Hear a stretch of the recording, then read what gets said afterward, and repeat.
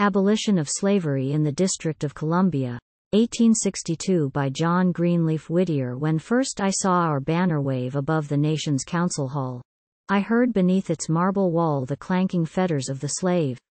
In the foul marketplace I stood, and saw the Christian mother sold, and childhood with its locks of gold, blue-eyed and fair with Saxon blood. I shut my eyes, I held my breath, and, smothering down the wrath and shame that set my northern blood aflame, stood silent, where to speak was death. Beside me gloomed the prison cell where wasted one in slow decline for uttering simple words of mine, and loving freedom all too well.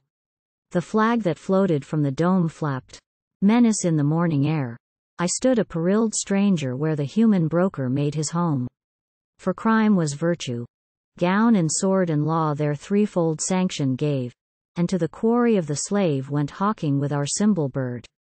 On the oppressor's side was power, and yet I knew that every wrong, however old, however strong, but waited God's avenging hour. I knew that truth would crush the lie, somehow, sometime, the end would be. Yet scarcely dared I hope to see the triumph with my mortal eye. But now I see it. In the sun a free flag floats from yonder dome, and at the nation's hearth and home the justice long delayed is done. Not as we hoped, in calm of prayer, the message of deliverance comes, but heralded by roll of drums on waves of battle-troubled air.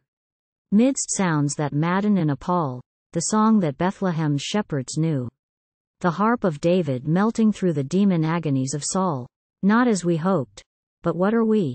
Above our broken dreams and plans God lays, with wiser hand than man's, the cornerstones of liberty.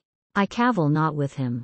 The voice that freedom's blessed gospel tells is sweet to me as silver bells, rejoicing. Yea, I will rejoice. Dear friends still toiling in the sun, ye dearer ones who, gone before, are watching from the eternal shore the slow work by your hands begun, rejoice with me. The chastening rod blossoms with love. The furnace heat grows cool beneath his blessed feet whose form is as the Son of God. Rejoice. Our Mara's bitter springs are sweetened. On our ground of grief rise day by day in strong relief the prophecies of better things. Rejoice in hope. The day and night are one with God, and one with them who see. By faith the cloudy hem of judgment fringed with mercy's light.